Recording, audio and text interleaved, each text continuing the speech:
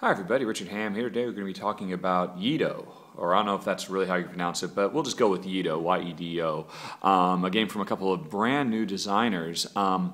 And if I were to sum up this game in one sentence, I think I'd basically go with Lords of Waterdeep on steroids. This is definitely the game for all those people out there who look at Lords of Waterdeep and say, well, there's nothing to it, it's nothing. I mean, because this basically takes some of those ideas, but turns them on their head and adds a bunch of there is a lot going on in this game. While it's still, at its heart, a pretty straightforward worker placement game where you're trying to gather resources to complete goals. So let's just get right to it so you guys can get an understanding of what the game is like to play. After first saying hi to Tula over there, who's taking a snooze. And yes, those are Jen's feet. But enough of that. Don't worry, honey, just your feet. Yedo. Okay, so this is the board, and I should say the board is gigantic. I have to go all the way back here. I can't even get back far enough to get the whole thing on screen, I think. But it's a very big, bright, colorful board, and let's see. Let's just get right into it. Now, at the beginning of the game, here's the rules. Where is it? I've set up the board. So the first thing players do is each player gets to have 4 mission cards, and that's what these are over here. And Jen and I can't help ourselves. We call them quests. There are easy, medium, hard, and impossible missions to complete, and each player gets to start with 4 missions. The game insists that of the 4 missions you take, one of them has to be either the hard or super hard. So for myself, I'm going to take a hard one, and then I'll take, I don't know, a couple of easy ones, and let's say a medium one. And Jen, let's say she's just going to take 3 easy ones, 1, 2, 3, and a super hard one. But it's really up to players. I mean, you could take all super hard ones, but that would be not particularly smart. But anyway, so we get our 4 starting missions that we're going to be going after, and I'll look at these in a second. And then the other thing, let's see, we each get 12 bucks. I already got the 12 bucks out. Oh, yes, we also each get to choose action cards. The cards we'll be using up there, which you could kind of think of them, if you're thinking in Lords of Waterdeep terms, you could think of them as intrigue cards. But anyway, before I actually decide what they're going to be, I'm going to take a quick look at the quest cards I got, or the mission cards I got. Let's see, I've got a kidnapping, espionage, another kidnapping, and 2 espionage and 2 kidnappings. And if you look at what I'm going to need to complete these, let's just grab this simple one. Really, it's one of the easy ones. It's espionage. It's learn who's been invited to the Shogun's reception. It's of the utmost importance that we know who is currently in favor of the Shogun. Therefore, we ask you get your hands on a list of those who visited his reception last week. And to complete this mission, I have to have a worker, or disciple they're called, in the palace, which I don't know if you can quite make out that icon. That's a palace icon, which matches the palace icon here on the board. So I have to complete this mission, a worker in the palace. And that's it. This is a really simple one. I have a worker in a palace. I will successfully make 5 bucks. However, there's a bonus. If I also, at the same time, have a worker here in the red light district, which you can see over here, there's the red light district. If I have a worker in the red light district at the same time I have one in the palace, I'll actually make another 5. So I'll make 10 in total. And one of the things that's really, really cool, all these missions are very, very thematic. So, it's all, in theory, I was investigating at the palace. I found out, who's invited to the Shogun's reception, but then I followed them to the red light district, and so I got extra, money. As they get more and more complicated, like here's the level, the hard one I found. For this one to complete it, to kidnap Alfredo Fernandez, the black ship's captain, I have to have a disciple in the waterfront.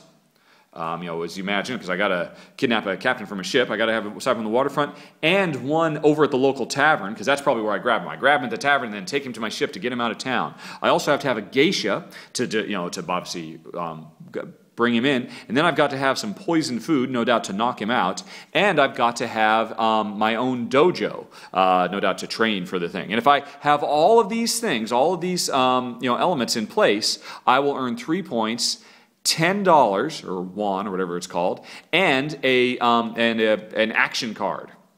And then on top of that, if I have the bonus up, if I also have a worker over at the marketplace, no doubt to get me extra stuff I need, and some rope, no doubt to tie the guy up, I'll get an extra action card and an extra 5 bucks. So that's the kind of stuff you're thinking about. You're trying to collect all this stuff and be in the right place at the right time with all your things to complete missions. And with that information in mind, I'm going to actually do the other thing before I start. I get to draw 3 action cards and keep 1.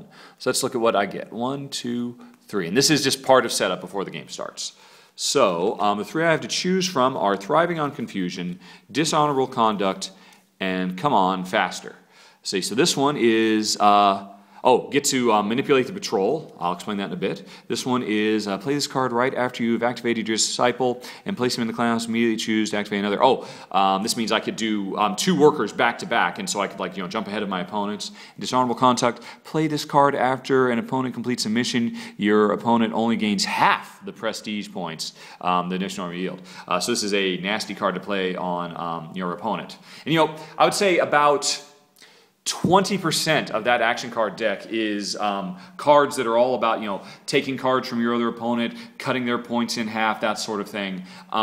Jen and I, we're not really crazy about those. And in fact, much like Gates of Lo Yang, we tend to take the nasty cards out because there's still, 80% of that deck is not nasty or just things to help you. But anyway, I'm not going to use either of those. I'm going to keep this Come On Faster because that's the one I'm going to choose to help myself out in the future. Now, there's no discard piles. You're supposed to put everything at the bottom of the decks, but with one hand, I'm not going to bother. I'm just going to discard stuff over there. But normally, my discarded cards would go back under the deck so nobody knows what I discarded.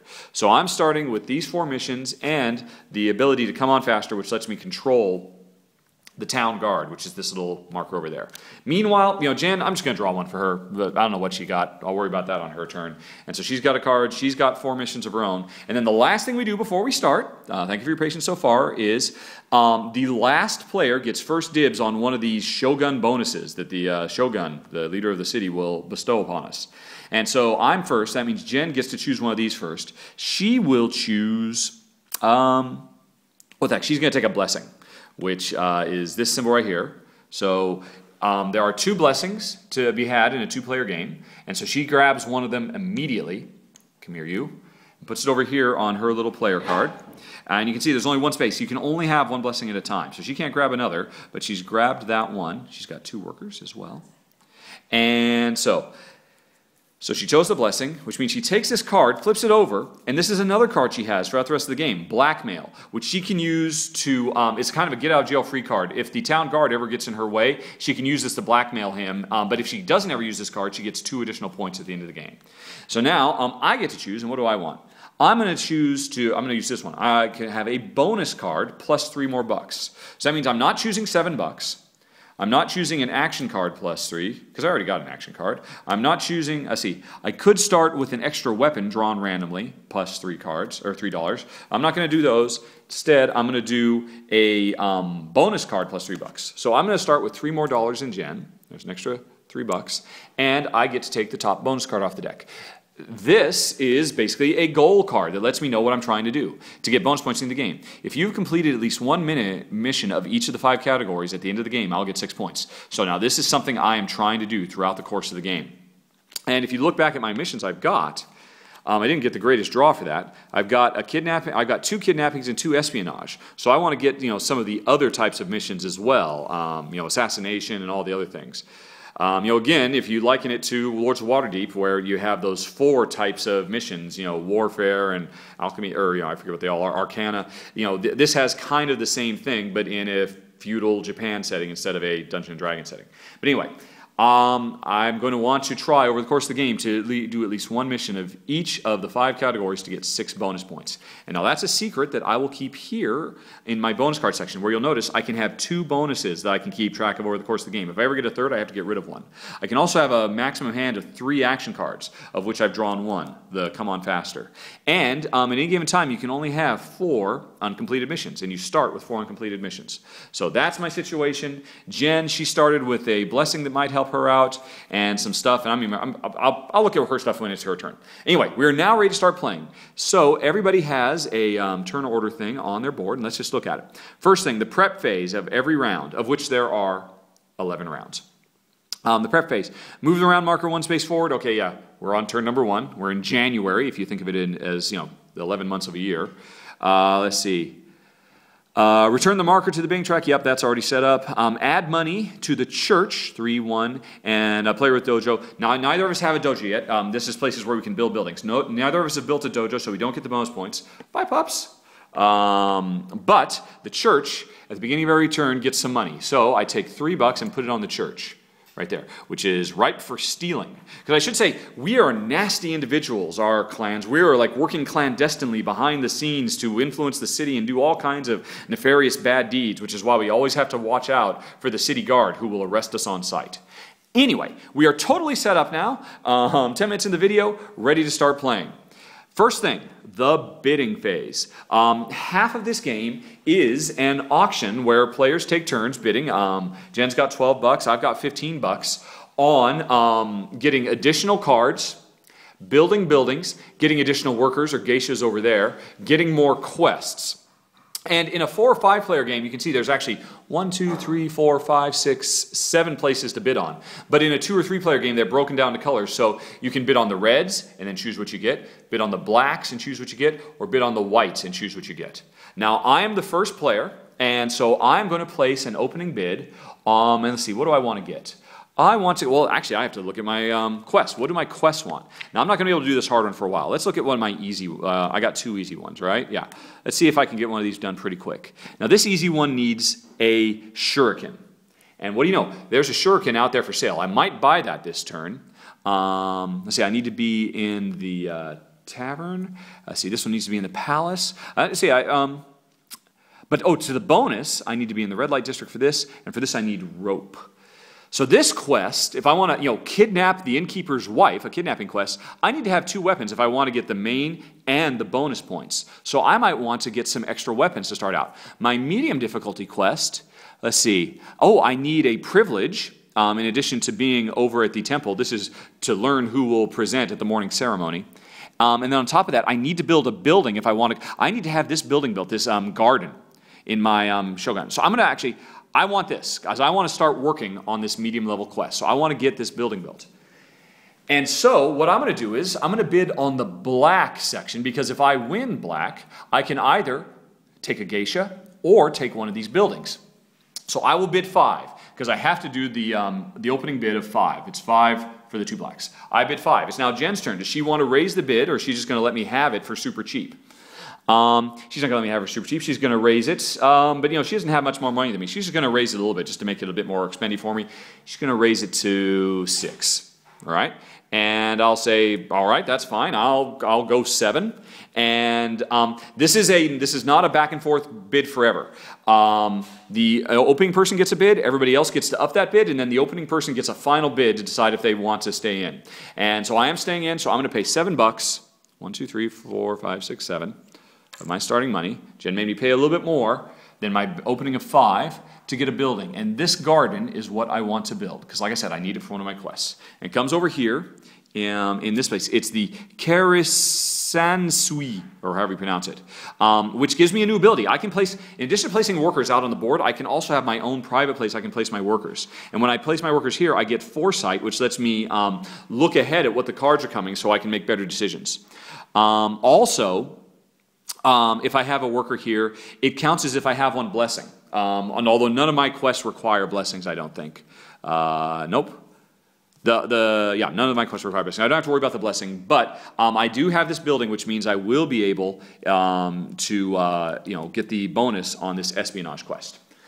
So, and now we finished my bid, and so I'm out of the bidding now, so it's Jen's turn to bid, and because I can't counterbid, she gets anything she wants at the lowest cost. However, the blacks are not available, so she can't get a building or a geisha. She can either take a white, any of these stacks, or she can take a black, a red, and she's going to take a red. She's going to pay her 3, which is the minimum she has to bid, and again, I can't raise her. She's going to take 3, and she's going to grab an extra worker. So she's starting the game with 3 workers to my 2.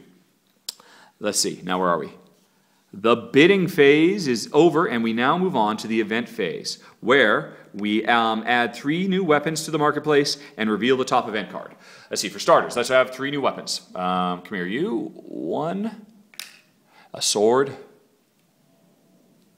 another sword, and some spiky brass knuckles. So that becomes the weapons marketplace. All of these cost 8, and these ones, which are not going to stick around forever if you don't buy them quick, cost 6. We also have to reveal our first event of the game, of which there will be 11.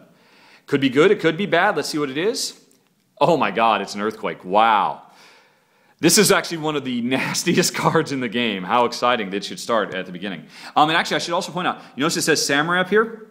The game comes with an easy and a normal difficulty. Samurai is the normal difficulty, but if you want to play the easy difficulty, the geisha difficulty, you take all these cards out of the deck. However, we're big boys, we can handle it. Let's deal with the earthquake. An earthquake levels part of the city. If possible, each player loses one, oh my god!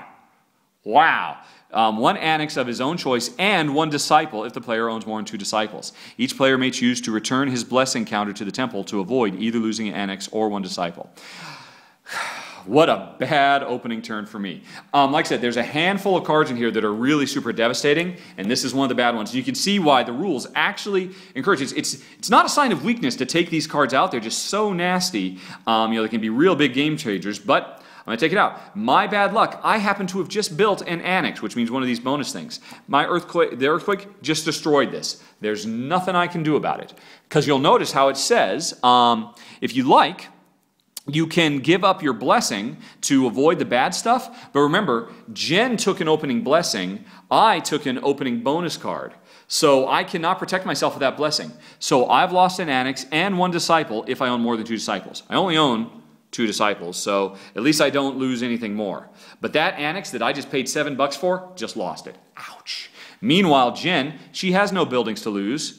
No big deal. She does, however, have 3 workers, so she's going to lose 1 of these workers. You never have less than 2. But remember, if she had more than 2, she'd lose 1. However, she is going to give up her blessing she got for free at the beginning of the game to protect herself from the earthquake, which means she doesn't lose a worker. Thanks, event. All right, anyway, moving on. You guys are getting to see the game and all. I mean, the game can be pretty harsh, pretty punishing. It almost has kind of like a Year of the Dragon vibe. But again, if you don't like it, take the samurai cards out of the deck. And then this deck, the punishing things aren't very punishing. And there's a lot of really positive, good things in here too. In fact, I'd say it's more commonly positive things. But anyway, we had an event. It was not good for me. We're moving on to the assigning phase. This is worker placement time. I'm the first player. I get to place the first worker. I'm going to take my one of my 2 guys, and I'm going to put him. Now, I could have put him in my annex, except, it just got destroyed in the earthquake. So I got to put it out on the big board. And by the way, in a 2-player game, there's these little markers to indicate where, zones have been turned off. But anyway, I'm going to put a worker out. And for starters, thinking about my quests, I'm going to put a worker in... I'm going to put a worker in the... Let's see. Do I want to complete this Shogun Reception? Or do I want to complete... I'm going to complete the Kidnap the Innkeeper's Daughter, which means I'm going to want to put a worker, because to complete this, I have to have a shuriken, and I have to have a worker at the tavern. So I'm going to put a worker over here in the tavern. This is going to be the guy I'm setting up to kidnap the Innkeeper's Daughter. Now it's Jen's turn. And I'm sorry, I have not actually looked at all of what she can do, so let me just take a second to really quickly look at her quests, while you guys can look at the pretty box art, because it is very pretty box art. What's she going to want to do? Right, she could do that. All right, okay. Let's say she does this. All right, so that's what she's going to want to do. Right, that's the quest she cares about. All right, so Jen is going to take her first worker and put it over here in the Buddha area. Now, there's a couple things that... Actually, I'll explain what she can do with her workers. Right now, I'm just going to place them. So I've got 1 more worker to place. And now remember, my quest is, I want to kidnap the Innkeeper's Daughter. I've got the guy in place in the tavern who's going to get the job done. But remember, I also need a shuriken. I don't have a shuriken. Where do I get that? I'm going to go over to the marketplace and buy one. Because remember, there is a shuriken for sale right here in the marketplace. And now Jen, she's got another worker. What is she going to do? She is going to... all right. She's going to place a guy over here. Oops, hey, where's the... oops, the markers got moved. There's only 2 places in the waterfront. She's going to place a worker in the waterfront, and now she's got 1 more worker. So for her last worker, what is she going to do? She is going to place a worker over here. No, she's not going to go in the temple. I think she actually will go in the temple. Not because it's necessarily the smartest thing in the world for her to do, but basically to show some basic function. So she's going to come over here into the temple and take this spot, which I'll explain in a second. Right, so we've placed all our workers. We have completed the assigning phase. Now, we go on to the watch patrol phase, where the watch patrol, the city guard, moves one district. We influence his movement, we influence his capture, and then he arrests guys. Now, what that means is, this little blue guy, over the course of the game, every turn is going to move, as you can see, in a counterclockwise fashion. He started here at the gates, so this turn, he automatically, at this point, moves to the temple, or not the temple, the Shogun's palace area, where it just so happens Jen has a worker. Now, that means there's a danger her worker is going to get arrested, because remember, we're bad guys. We're clandestine people working in the shadows. So Jen could get her guy arrested, which means he would not do what he sent her here for. But however, we now have the opportunity to do two things: influence his movement and influence his capture. Now, you recall, I have an action card, Come On Faster. I can make him move 2 extra districts in the appropriate direction. So if I was worried about him, I could force him to move 2 more spaces. But obviously, I don't care because I'm not in this region. But this is a way I can get out of jail free card. I can just shoo him along and then do whatever I needed. Jen's has a starting card as well. Stealth. Which means one of your disciples that would be arrested in this phase escapes arrest and remains on the space. So Jen has used this card, her stealthy card, to ensure that the town guard doesn't find her. So she'll continue to be able to do her work. And that was her influencing capture. She avoided capture. And now nobody gets arrested. And now finally, we move on. Oh, actually, this is interesting. We move on to the trade phase. In the case that multiple players are in the tavern or at the marketplace, you can do Settlers of Catan style trading. If both Jen and I were up here in the market, we could actually trade with each other weapons for money. We're not, so we're not going to do that. If we were both down here, we could trade a lot of stuff. We could trade geishas, we could trade money, we could trade weapons, we could trade cards, you could trade just I think the only thing you can't trade is completed quests. So we could actually trade anything we wanted, quests, the whole 9 yards. Now, I think that really comes into play a lot more with more players because there's a lot of wheeling and dealing, and so if you imagine that kind of Catan stuff put into a work players game, really, really excellent. But to make it happen, multiple players have to be in the trading area. However, both Jen and I aren't here, so we couldn't trade in if we want to. So now we go to the end of the turn, the last phase, the action phase. In player order, 1 disciple at a time gets active. Now, I'm the first player, as evidenced by the little markers up there, so I'm going to go first. I can activate this guy or this guy. Now remember, my quest required that I have some shuriken, so before I actually do the quest of kidnapping the innkeeper's wife, I am going to buy a shuriken. So I take this guy off to indicate I've activated him, and I can buy this shuriken for $6. So let's see, 5, which gives me $2 change. I bought a shuriken. And now I have this shuriken for the rest of the game. This is not a disposable item. I can use this over and over and over again. So that was my turn. Now it's Jen's turn. She takes one of her workers off the board. She is going to take this guy back. Now, there's 2 things she could do with that guy. That guy could grab another one of these blessings, which is what she's going to do. She might need it for a quest. She might just want to protect herself, but she's going to grab that. But alternatively, that guy could have allowed her to look at the top 3 of any of the quest decks so that she could actually make a smart predictive planning for what kind of quest she's going to grab in the future. Or alternately, she could look at the top 3 event cards, so she could know if good things or bad things are coming and then time stuff accordingly. However, she just chose to grab another blessing, maybe because one of her quests needs it, maybe because she just wants protection. I should have said the other thing I could have done, instead of buying the shuriken, I could have actually sold back a goal card or an action card for $2. Say this goal I've got, late in the game, I'm deciding I'm never going to finish this. I could sell it for money, which is a brilliant little mechanic, very, very nice. Sometimes you need the money more than the bonus that you'll never be able to pay off. So anyway, my turn. Yes. So now my other guy. Now this guy in the tavern can do a couple of things. He could let me look through the top 3 weapons that are going to come up and rearrange that so I could control, have more control over what weapons are coming out. Or I could pay $11 to build a building, which remember, up here the default bid was 5, which I built one for 7. Under normal circumstances, if you lose those auctions, you can still get done what you need to get done. Oops, sorry, that's supposed to be there. You can still get done because you always pay the full price of 11 for a building. But this guy is not here to do either of those things. When you have a worker, you can either do what's on the board or he can complete a quest for you. This guy is completing kidnap the innkeeper's wife quest. So I'm pulling him off. So now I pull out my quest card. I showed everybody at the table that yes, my guy was at the tavern, and yes, I had some shuriken, which means I score 1 victory point and I make $6. Boink. And let's see, $2. So I just made $6. Now I paid $6 to buy that shuriken, of course. So you might think I break even. But again, in a big surprise, unlike most games, I don't use up this shuriken. This is my shuriken. I can use this over and over and over for lots of missions. So basically, this mission just paid for my long-term investment in shurikens. And let's see, do I have any other quests that need shuriken? I don't, but when I'm picking up other quests, that's something I want to bear in mind, that I've got shuriken. Anyway, so I completed this quest, it goes under here, and I have now completed a kidnap quest. Remember my bonus is I want to do one of each. Maybe I don't even want to bother with this other kidnapping quest because I really want to start doing espionage and other things. So that was mine. Now Jen's still got 2 more workers. She's going to pull this worker off the board out of the palace, and this worker was on this space, which means she now can rearrange player order, and that's exactly what she's going to do. She's going to fix it so she is first from now on.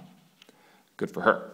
And then I could go, but I don't have any more workers. So her last worker, she's going to pull out of the the shipyard, where she can either take a sneak peek at the future of what's coming for bonus cards. She can trade money for victory points, buying spices from foreign traders.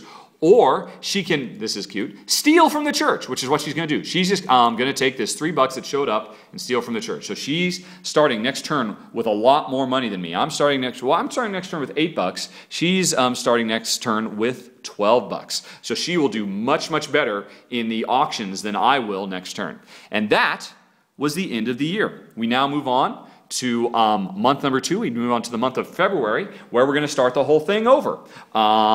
New stuff, new weapons are going to come out. Old weapons that didn't get bought are going to get discarded. New ones come out.